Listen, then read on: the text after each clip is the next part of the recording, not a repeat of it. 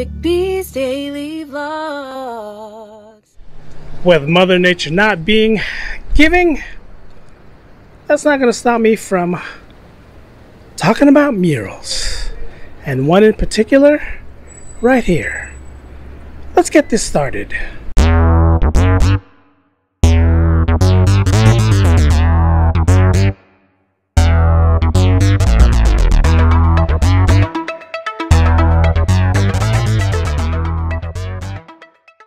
We interrupt our program to bring you this important message. Welcome everyone, it's my daily vlog channel, Rick B's Daily Vlogs, standing on the corner of Divisadero and McCalister because of this one mural. Doesn't have a name, but it's pretty cool. It's been here since about 2013, if I can find. I try to look to see when it was put up. Looks like 2013, but it's a little drizzly and rainy, but that's not going to stop us from checking this out. Let's go. Let's go. Had to whip out the umbrella because of the rain. But this is called Ex-Vandals. Looks like that's the name of the artist right there. I did read that it was a group effort that did this and has a lot of story behind it. It's got a few guys playing the instruments, musicians. I'm going to stand across the street in a second so we can get a better look at it. But let's start over here with this guy playing the trumpet. It looks pretty cool, and I believe the name of the artist is right there, Chris Cranillo, and it's on the corner of this liquor store right here. So I kind of gave it the name The Liquor Store Blues. It's kind of what it looks like to me. I mean, again, you have that guy playing the trumpet, blowing out some music notes. You got a guy right here playing the saxophone, again, blowing out. And you have the lady who's singing right there, has the microphone right in front of her while she sings. And again, for everyone else who decided to put little stuff on it like "Let It Go" and tag their name on it, shame on you guys. This is a piece of work. Piece of work that an artist decided to put together to share with the community, and a lot of people just vandalized it by putting their own stuff. Again, it could be part of the art. Apologize if it is, but down here it definitely doesn't look like it was part of the art. You can see someone right there try to put their own stuff over there, and same thing over here. Looks like someone tried to put their own stuff over there. And pretty cool mural. I like it. This is the north of the Panhandle neighborhood, and then right there, Jeanette Farrell, probably another one of the artists. This, again, I said this was a team effort, and it looks pretty cool. Made my way across the street where you can see the full extent of the mural right there. Again, it's a nice mural. Ex-Vandals is the title that I saw when I tried to search it on the internet. And again, 2013 is when this mural went up. Back then, from where the liquor store is behind that bus stop, it just said Divisadero Liquors going across right there. And the guys decided, let's put a mural up. And it's pretty cool. It's called Ex-Vandals, but I kind of like the name The Liquor Store Blues, because to me, if they're playing something right now, it'll be some sort of jazz or blues, to me at least. But I like it. It looks pretty cool. Mural Week has been fun, and what I tried telling someone the other day is I'm kind of getting addicted to murals. I'm looking around and just finding out different murals. There's a bunch of murals in Chinatown that I still need to hit that I haven't. But this one, I decided to share this one with you guys because this mural, it looks nice. It does. Remember how I said that every mural has a story, and this one is telling a pretty vibrant story of music. The artist who made this probably likes music. Depending on the kind of music it's playing, it's either playing, again, with the clarinet and the saxophonist over there behind the bus stop. I'm assuming this is some sort of blues. Could be jazz, could be wrong. Could be jazz, could be blues, but usually a jazz group don't really have a female singer. where a blues group would have more of the female singer. The trumpet, the clarinet, and the saxophone could be either or.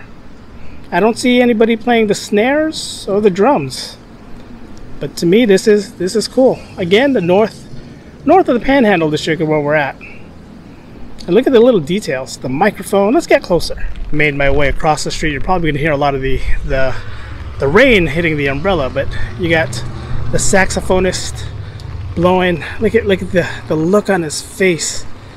He's playing his heart out. He's blowing out some musical notes. It almost looks like bubbles, but it's definitely musical notes.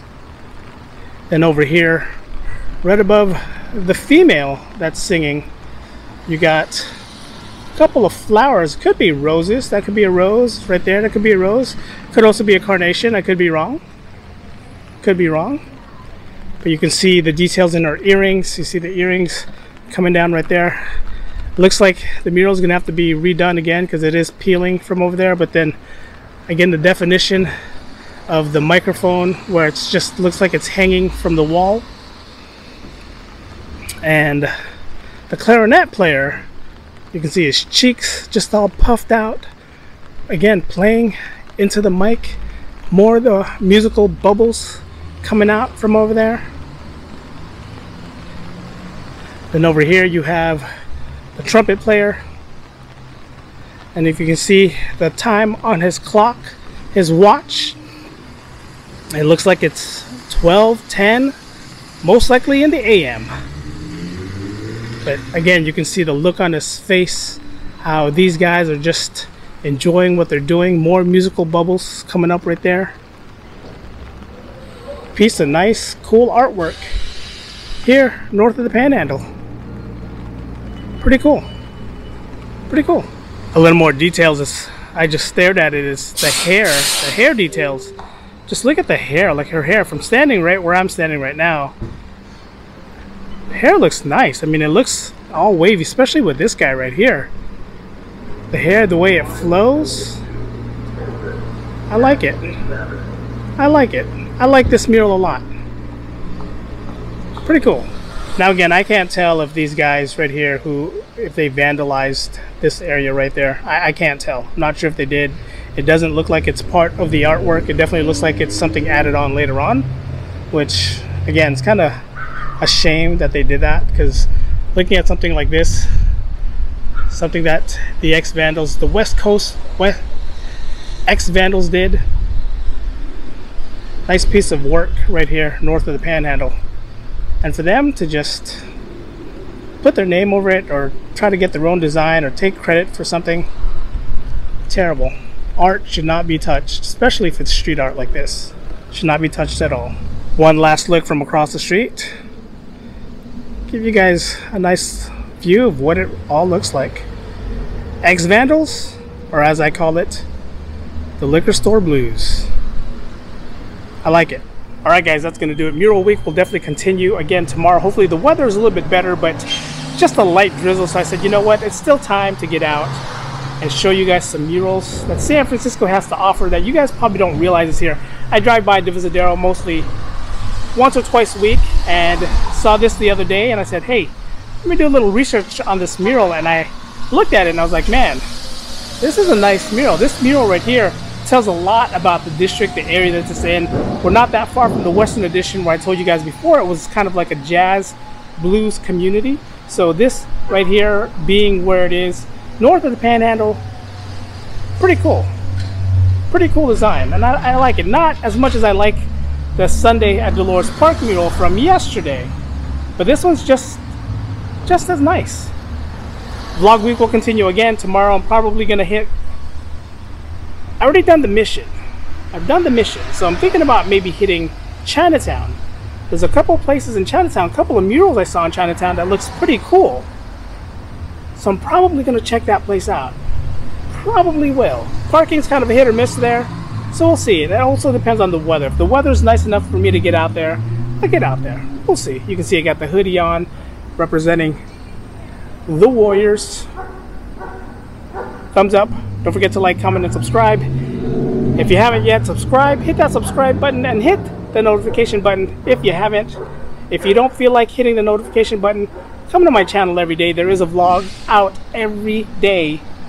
Unless there's days that I can't put out a vlog. Like if it was really raining and storming right now, I wouldn't have put out a vlog. But the fact that it's not, and it's just a light drizzle, I want to share the Ex-Vandals or the liquor store blues. Whatever you guys want to call it with you guys. Thumbs up, like, comment, and subscribe. Thanks for watching, guys. Vlog's ended. Go in peace.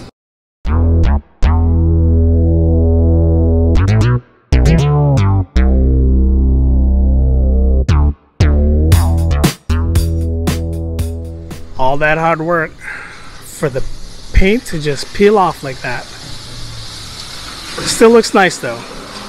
Good job. Still looks nice. I made this.